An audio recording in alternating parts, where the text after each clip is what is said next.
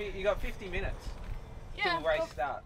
So we're here at Buninyong before the start of the Road Nats Women's Road Race. We're all here really excited, in good form. Got a lot of cards to play today, so we're looking forward to a really good day. So I found out I was on the team in about September last year. We had our first team camp a few weeks ago in December in Bright, so that was my first chance to spend some time with everyone. I mean, I'd met a lot of the girls before, but it was the first time in the team environment. Really settling into the team well. Everyone's been super welcoming and really friendly.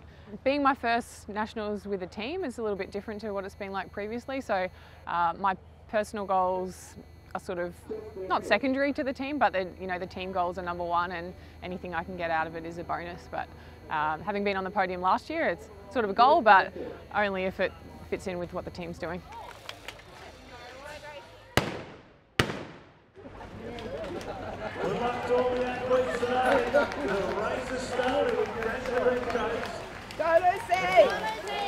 Things mostly went to plan. I think it was really good to get Jess out in that early break, and she did a great job out there. And we just tried to make it hard from behind, and it's good to have Lucy and I in that group there. Unfortunately, Lucy just dropped off there, so I was by myself in the last lap there, which was a bit tricky, and I knew it was coming down to a bunch sprint, and I think, I panicked a bit when Kat went, and I went a bit too early, but yeah, class sprint is there, and it's pretty cool for Shannon Mousey to take the win, hometown girl, so she deserves it. It was still a really strong effort. We still did what we wanted with our plan, and everyone executed their job really, really well, and I don't think there's much more we could have done today, really. So yeah, I think we can be proud of our effort out there.